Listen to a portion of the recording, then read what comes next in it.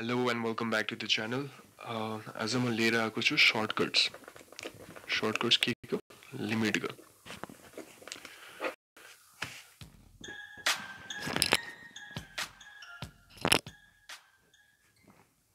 सुरु गर्नुभन्दा पहिले भनिदिन्छु. यो shortcut न मैले बनाएको हो न डिस्कभर गरेको. मैले भेटाएको नेटमा. र I thought it would be better if I shared it with you. Knowledge त सबसँग शेयर गर्नुपर्छ. So I thought I would share it with you. 5 वटा shortcut दिदैछु. That's going to change the whole game. अब यही shortcut पढेर सबै limit पुग्छ भनेको हो हैन. च्याप्टर पुरै पढेको राम्रो. क्वेशन यहीबाट आउँछ भन्ने हैन. बट क्वेशन ए मा आइहाल्यो भने आइओई मा सबभन्दा इम्पोर्टेन्ट त टाइम हो नि त. सो टाइमलाई कन्जर्भ गर्न सक्यो भने राम्रो. सो सर्टकट पनि जानिराखेको राम्रो. Right. So first shortcut pattern notice गरे क्वेशनको. क्वेशनको प्याटर्न नोटिस गर कस्तो क्वेशन छ र त्यो प्याटर्नमा मिस्टेक नगर. र प्याटर्नमा मिस्टेक नगर. किनकि प्याटर्नमा मिस्टेक भयो भने सिद्धो. सो फर्स्ट सर्टकट त्यस्तो question limit x tends to 0 छ र cos ax minus cos bx वाला प्रब्लम छ. cos ax minus cos bx by x square. त्यसमा a र b भनेको कुनै पनि कन्स्टेन्ट हो. cos ax minus bx को सट्टा cos 4x minus cos 3x, cos 2x minus cos 1x जेसुकै होस्. नोटिस गर यहाँ x टेन्ड्स टु 0 छ र यो फर्म इक्वेसन दिएको छ भने लिमिट फाइन्ड गर भनेको छ भने यु क्यान डाइरेक्टली डु हेर्दैन अहिले b square minus a square by 2. b भनेको यसको a भनेको यसको b square minus a by 2. Suppose example हेर्ने हो भने क्वेशन छ अरे cos 8x minus cos 10x है. cos 8x minus cos 10x by x square. Limit x tends to 0 छ. इन्फिनिटी अरु के छैन, 0 नै छ. 0 हुनै पर्यो. सो फाइनली यसको आन्सर सिधै के गर्दिने b square minus a square by 2 गर्दिने.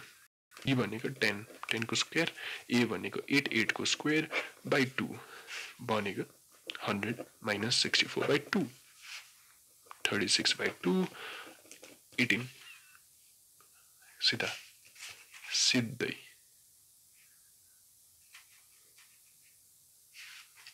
धेरै गरिरहनु पर्यो परेन यतिमै भयो. नम्बर 1 सर्टकट यो.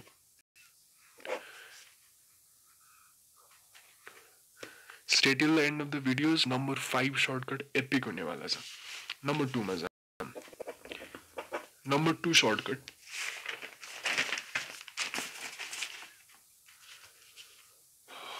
Number 2 shortcut यस्तो प्रब्लममा मात्र काम लाग्छ जुन प्रब्लममा पहिला त limit x tends to infinity होस्, न्युमेरेटर र डिनोमिनेटर होस् र न्युमेरेटर र डिनोमिनेटरमा पोलिनोमियल होस्. पोलिनोमियल कुनै पनि polynomial x4 minus 2x plus 1 x3 plus 4x minus 1 जेसुकै होस् पोलिनोमियल छ अरे. x टेन्ड्स टु इन्फिनिटी छ, न्युमेरेटर डिनोमिनेटर छ र दुवैमा पोलिनोमियल छ. सो पहिला त पोलिनोमियल भनेको थाहा छ. हामीले पोलिनोमियलको डिग्री बुझ्नु पर्यो. डिग्री भनेको हाईएस्ट पावर हो. पोलिनोमियलको डिग्री भनेको हाईएस्ट पावर हो. यो कुरा बिर्सिनु भएन. सो हामी यो माथिको पोलिनोमियलको हाईएस्ट पावर भन्यौं भने के बुझ्छौं 4. यसको हाईएस्ट पावर 4 हो. तलको हाईएस्ट पावर कुन हो x को 1 छ, यसको 3 छ. So 3 highest power. सो माथिको डिग्री 4 हो, तलको डिग्री 3 हो. यसरी बुझ्नु पर्यो पहिला त डिग्री भनेको. सो रुल यो हो यस्तो क्वेशनमा. रुल यो हो न्युमेरेटर डिनोमिनेटर भन्दा ठुलो छ भने नि भनेको न्युमेरेटरमा भएको पोलिनोमियलको डिग्री डिनोमिनेटरमा भएको पोलिनोमियलको डिग्री भन्दा ठुलो छ भने आन्सर सिधै आँखा चिम्लेर इन्फिनिटी लेखिदिँदा हुन्छ. सपोज क्वेशन हेरौं. Let's your question. Limit x tends to infinity. x4 minus 3x plus 1 x square plus 5. Infinity छ, न्युमेरेटर डिनोमिनेटर छ, दुवैमा पोलिनोमियल छ, माथि 4 छ, तल स्क्वायर छ। 4 ठुलो भयो, न्युमेरेटर ठुलो भयो डिनोमिनेटरसँग, यसको एन्सर सिधै इन्फिनिटी आँखा चिम्लेर, right. Limit x tends to infinity छ, x6 minus 5x cube plus 2x plus 7 रुटमा हाल्दिउँ, x5 plus 4x4 minus 11x cube root भन्नुको अर्थ होल 1/2 हो। सो यसलाई होल 1/2 गरौँ पहिला त, 5x cube plus 2x plus 7 whole 1/2, यो होल 1/2 गर्दा त x3 हुँदै जान्छ, यो 3/2 हुन्छ, यो 2x 1/2 हुन्छ, यो 7 1/2 हुन्छ, राइट। अब यहाँ हेरौँ, अब माथिको क्वेसनमा हेरौँ, एक कुरा माथिको क्वेसनमा हेरौँ, हामीले यसलाई यो बनायौँ, अब यसलाई राखेर हेरौँ, x cube plus 5x 3/2 plus 2x 1/2 plus 7 1/2, तल छ हाम्रो के छ, तल के छ, x5 plus 4x4 minus 11x cube छ है, x3 छ। न्युमेरेटरको हाइएस्ट पावर 3 हो। सो माथिको डिग्री, न्युमेरेटरको डिग्री अफ न्युमेरेटर 3 भयो, डिनोमिनेटरको डिग्री कति छ, 5। सो 3 त सानो छ 5 भन्दा, डिनोमिनेटर ठुलो छ, डिनोमिनेटरको डिग्री ठुलो छ भने सिधै आँखा चिम्लेर एन्सर 0, केही नहेरिकन x टेन्ड्स टु इन्फिनिटी हुनु पर्यो, रुल फलो गरेको हुनु पर्यो। सपोज यस्तो क्वेसन आयो जहाँ न्युमेरेटर र डिनोमिनेटरको भ्यालु इक्वल छ, डिग्री अफ न्युमेरेटर र डिग्री अफ डिनोमिनेटरको भ्यालु उत्तिकै छ, जस्तै कि यो question, limit x tends to infinity 2x cube minus 7x4 plus 2 5x4 plus 3x square plus 1, न्युमेरेटरको highest power कुन हो, 4, सो न्युमेरेटर भनेको 4, डिनोमिनेटरको हाइएस्ट पावर कुन हो, 4, यो पनि 4, इक्वल भयो। यो टर्ममा युज गर्ने फर्मुला कोएफिशिएन्ट हेर्ने, कोएफिशिएन्ट of highest power of n by coefficient of higher power of denominator. कोएफिशिएन्ट भने बुझ्छौ, अगाडिको के, यसको कोएफिशिएन्ट लिनु पर्यो भने 2 भयो, हाइएस्ट पावर त 4 हो यहाँ, सो यसको कोएफिशिएन्ट के भयो, -7, र कोएफिशिएन्ट of highest power of denominator पनि लिनु पर्यो, यो 4 हाइएस्ट पावरको कोएफिशिएन्ट 5, सो -7/5। नम्बर 3 मा जाऊ, नम्बर 3 के हुन्छ, यसरी दिएको छ, x टेन्ड्स टु 0 हुनु पर्यो र एउटा सर्टन स्क्वायर रुटमा हुनु पर्यो, a plus x to the power n minus a minus x to the power n by x to the power n, यो फर्मेटमा दिएको छ equation, a plus x to the power n भनेको जतिसुकै होस्, right, 1 2 3 4 जेसुकै होस्, यता पनि a minus x to the power n 1 2 3 4 जतिसुकै होस्, र यो रुटको भ्यालु चाहिँ हामी m मान्दिउँ।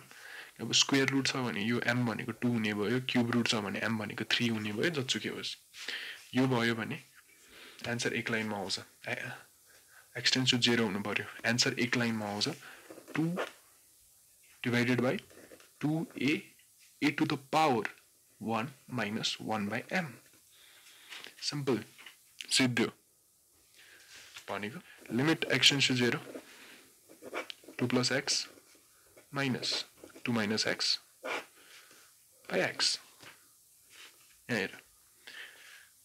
यहाँको x र यहाँको x को एउटै छ है भ्यालु, n र n नै छ, सेम यहाँ पनि छ, 2 plus x 2 minus x by x, same छ नि फर्मेट त। सो यसलाई के गरिदिनु मिल्यो, यहाँ m भनेको के हुने भयो, यो स्क्वायर रुट, सो 2 हुने भयो m, n भनेको हुनु पर्यो x को भ्यालु, सो m x को माथि के छ 1, n भनेको 1, सो युज गरिदिनु फर्मुला 2/2 into a भनेको के हो 2, 2 into 2, 2 to the power 1 minus 1 by m भनेको 1 minus 1 by m भने पनि 2 नै छ यहाँ 2. So your answer would be 1 by root 2. Got answer 1 by root 2 आउँछ. Simple. Number 4 मा जाम. Shortcut का shortcut आउँदैछ है. Number 4 लाई म shortcut भन्दिन. Just धेरैलाई थाहा नै छ. 1 plus x to the power n आइरहेछ भने हल्का सिम्प्लिफाई गर्नु. क्वेसन लामो हुने भए सो यसलाई अलिकति सर्टकट बनाउनको लागि युज गर्छौं हामी यो 1 plus x to the power n छ भने यसलाई सिधै 1 plus nx लेख्न मिल्यो. सर्टकट हैन, जस्ट एउटा ट्रिक थाहा पाए राम्रो. जस्तै कि यहाँ 1 plus sin x to the power cube छ रे. क्वेसनमा छ एन्सर यो आउँछ भनेको हैन, यसलाई यसरी लेख्न मिल्छ भनेको लिमिटमा. So 1 plus sin x cube root छ रे. क्यूब रूट भनेको के हो? 1 plus sin x लाई whole to the power 1 by 3 लेखेर सो हामीले यो युज गर्न मिल्छ. nx n भनेको यो माथिको 1 by 3 of sin x. Simple trick तर very useful. किनकि आइओईमा टाइम हुँदैन, एकदमै कम हुन्छ. 2 घण्टाको पेपर हुन्छ, धेरै लाग्छ. And number 5 and the most important shortcut, यसमा लिमिट एक्सटेन्ड टु पावर जेसुकै होस्, 0 होस्, इन्फिनिटी होस्, 1 होस्, 2 होस्, जेसुकै होस्. र क्वेसन यस्तो होस् कि कुनै पनि क्वेसनमा ब्रैकेट दिएर त्यसको पावरमा समथिङ होस्, पावरमा x होस्, एउटा फंक्शन होस् र त्यसको पावरमा x. यसलाई म सिधै एक्जाम्पल दिएरै गराउँछु है. एक्जाम्पल दिएरै गरौँ. Limit x टेन्ड to power infinity. Infinity नै हुनुपर्छ भन्ने छैन. बस लेट्स सपोज र क्वेसन यस्तो होस् x plus 5 x minus 1 to the power x हुने भयो. यसलाई इमेजिन गर यो एउटा रुख हो र रुखको माथि एउटा फल छ. यहाँ एउटा फल छ, एउटा म्याङ्गो ट्री होस्, म्याङ्गो ट्रीको माथि एउटा म्याङ्गो छ. यो म्याङ्गो ट्री र यो म्याङ्गो ट्रीको फल mango. So what you do is answer एक लाइनमा, एक लाइन त नभनौँ, जस्ट डू ई गरिदेऊ. ई to the पावरमा x टेन्ड to power जतिसुकै छ, यहाँ इन्फिनिटी छ सो इन्फिनिटी लेख्छौँ र ट्रीलाई कट गर्छौँ. ट्रीलाई कट केले गरेको? 1 ले कट गर्छौँ. ट्री काटियो भने त फल त तल आउँछ भनेको यो ट्री हो. x plus 5 र x minus 1 यसलाई -1 ले कट गरिदियो, एउटा ट्रीले कट गरिदियो. त यो x कहाँ आउने भयो? तलै आउने भयो. यो सँगसँगै आउने भयो. And just imagine, just understand, यो ई को पावरमा छ यो सबै कुरा. एन्सर जहिले पनि यस्तो क्वेसनको एन्सर जहिले पनि ई को पावर भएर आउँछ. सो सल्भ यसलाई गर अब. Simple. Limit x tends to power infinity x minus 1 x plus 5 minus x plus 1 यो सबलाई x ले मल्टिप्लाई गरेको मेरो फाइनल आन्सर आउँछ x tends to power infinity 6x x minus 1. Answer यही भएर आउँछ कि तिमीहरुको. I hope this helped you. Keep studying. Lockdown भनेर खाली नबस. If you want more videos like this, mention down in the comments. Till then, bye bye.